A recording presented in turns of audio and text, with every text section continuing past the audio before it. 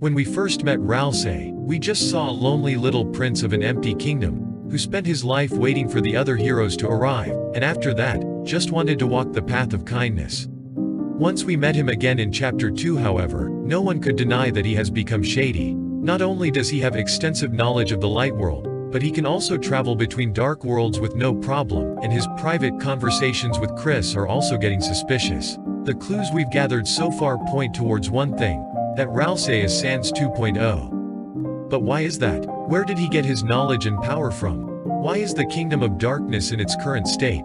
What does this have to do with Gaster and the Skeleton Brothers, or the Knight's mystery? We have a lot to uncover. But before we get started, here is a quick word from our sponsor.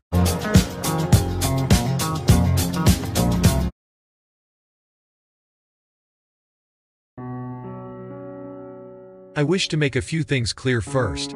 Deltarune is an alternate timeline that operates by the same rules, not an alternate reality. By asking Father Alvin about the hammer, we learn that Gerson was buried the same way as monster funerals happened in Undertale. He turned to dust, they spread it on his hammer, so his essence may live on. Magic still exists in the light world, but it is forgotten. People seem to argue a lot about this, but the same kind of confusion was there in Undertale about humans not being able to use magic anymore, despite the fact that human mages created the barrier in the first place. They seem to have discarded it, while monsters stuck to their traditions. In this timeline, the war never happened, so the study of magic was lost over the centuries, and Toriel never learned how to use fire magic either. Humans still have a strong presence in this world, so they aren't nearly extinct. The little town is just a small community, not a blueprint for the rest of the light world. With the new save system, going back in time is no longer possible.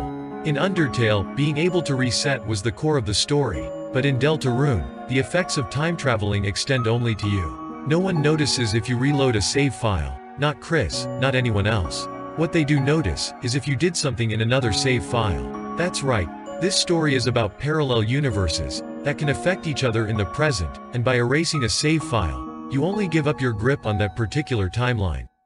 The canonical ending of Undertale is the one you got for yourself. If the characters at the end of the game were happy, they still are. This means whatever happened after Frisk fell into the underground kingdom, doesn't matter. But whatever happened before that moment, does matter. And by that, I mean the Gaster incident. The split between the two timelines did lead some characters on different paths, like Gerson becoming a historian and writer instead of the legendary warrior we know from Undertale. But Gaster became a scientist simply because he wanted to, so his experiment probably happened in all timelines. The experiment that split him across time and space. But if that happened to all of his versions, then the pieces eventually became one again, with the knowledge about everything that happened in the timeline so far. Before we start to analyze Ralsei's behavior, we must first talk about how others treat him. The mob simply looked at him as one of the Delta warriors, and after they were recruited, he became their ruler. The Spades and Susie in Chapter 1 and even Birdlee to some extent in Chapter 2 laughed at him, treating him as a joke, while Noelle and Queen didn't even acknowledge his existence until they were forced to. Chris is the most special case, because they were comrades from the beginning, but there is certainly some distance between them, while Susie now likes him a lot. Ralsei certainly isn't like he was born from some kind of wish from Chris to see Asriel again, and he is also the only Darkner to be an alternate version of a Lightner, instead of an object's manifestation. This gets even more interesting when we get a clue that the monster from the prophecy isn't Susie. It's most likely Asriel, who is returning from college at the end of the game.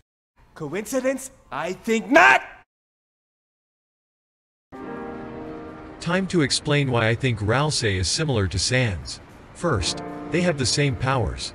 Portals through space and time, shortcuts, only they know of, and they are both wizards, but Sans uses illusion instead of enchanting.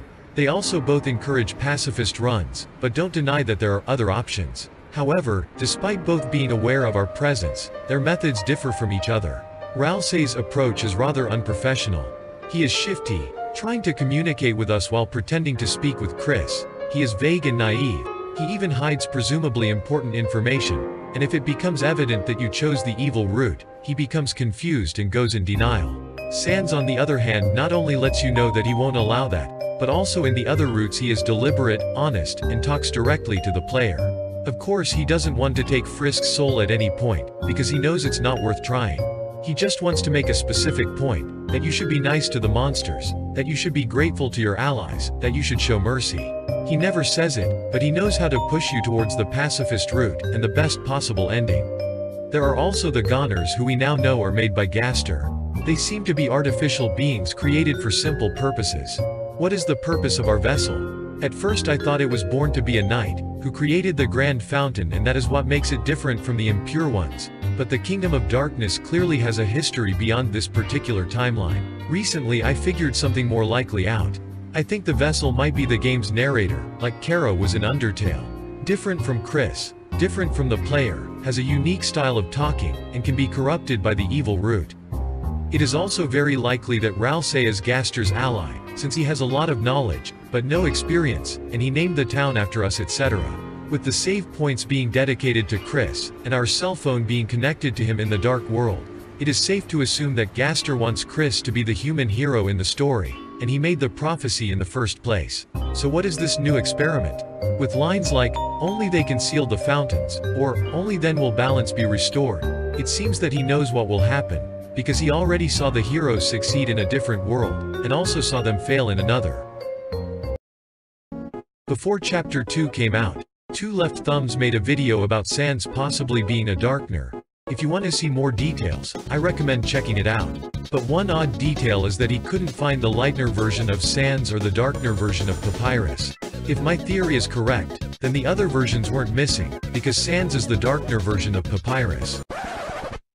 Oh no, don't look at me like that. Stay with me, because I think this was intentional on Toby's behalf. On the current team we have Azrael, Ralsei, who is a Darkner version of him and whose name is an anagram for Azrael, and Chris. On the other team we have Papyrus, who is Gaster's son and can only speak in his own font. Sans, the prince from the dark who can only speak in Sans fonts like Comic Sans, Liberation Sans, etc. And an alternate version of Chris who is a close friend to them. But the reason why they are in their current state, mentally broken and bound to Gaster's experiments, is because they failed to save their own world, because they were betrayed by the human. Sans even admits during his boss fight that he tried to go back, but gave up. Just listen to this dialogue. All I know is, seeing what comes next, I cannot afford not to care anymore. I always thought this anomaly was because they were unhappy. Don't say I didn't warn you. He tries to push you back on the right path, because he knows what happens when the angel gets stronger. He knows what happens when the human, who was supposed to be the hero of the story, becomes evil. There are also a lot of hints in Undertale that Papyrus is mentally ill. He is a really nice guy and everybody likes him, but he is also immature. He seems to know a lot, but has trouble recalling specific memories, and also has a hard time acknowledging someone's death. He probably suffers from a severe trauma, and even if not consciously, but he still tries to talk some sense into you to stay off the evil path. To summarize this theory, Ralsei is the latest of many dark princes, whose purpose is to shelter and guide the Darkners before the Roaring, and to ultimately save the world with his light world counterpart and their human friend. He is also well informed thanks to Gaster, but ultimately he is just a rookie with a huge burden on his shoulders. And I guess the ultimate goal of the experiment is to save as many worlds as possible. In Undertale the Gaster followers don't appear in a genocide run, and if you do the same in Deltarune, he doesn't give you the second egg. He is no longer on your side willing to support you. I guess in the end there will be more than one ending. Either by Noel's power flying out of control, or the vessel getting corrupted. The evil root will end with the Titans destroying yet another world, and the cycle beginning anew once again. That took longer than I expected. I don't even have a clear suspect in the Knight's case, since I couldn't find any useful information. There is clearly a larger mystery going on in this town, and we will talk about how I think it will unfold in the next video, which will be about the game's mechanics, patterns, and in the center of all that,